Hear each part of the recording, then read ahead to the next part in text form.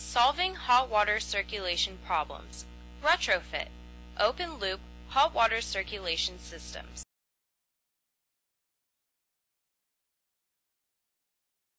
Cold water problems. Cold water waiting, only tepid or warm water, lost water savings from waiting, demand on water heater from siphoning. Cause of problem: hot water line siphoning, endless warm water entering into cold line, left open thermostatic valves, passive check valves. Hot water line siphoning. Check valves prevent flow in only one direction. In retrofit hot water circulation systems, check valves prevent cold water from entering into the hot water line. Check valves do not prevent hot water from entering the cold water line. The water pressure factor. Anyone showering when a toilet flushes or a faucet opens has felt the powerful effect changes in water pressure have on plumbing systems.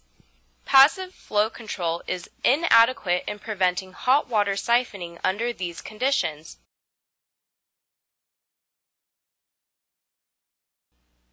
As the animation shows, anytime cold water is used, the pressure in the cold water line drops.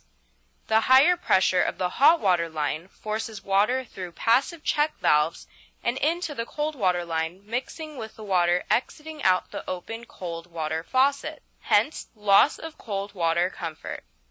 Meanwhile, cold city water enters the water heater, replacing the water which siphoned into the cold water line.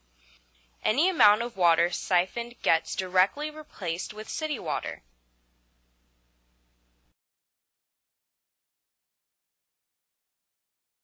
Solution: positive flow control. Solenoid-based flow control. Ready-temp hot water circulators utilize normally closed hot water solenoid valves to prevent hot water siphoning. The normally closed solenoid valve is similar to a gate valve, opening only during a momentary pump cycle and then closes. So when cold water is used, water only comes from the cold water line, maximizing comfort and preventing needless reoccurring water heater demand. For more information on reducing hot water circulation cost, visit www.readytemp.com.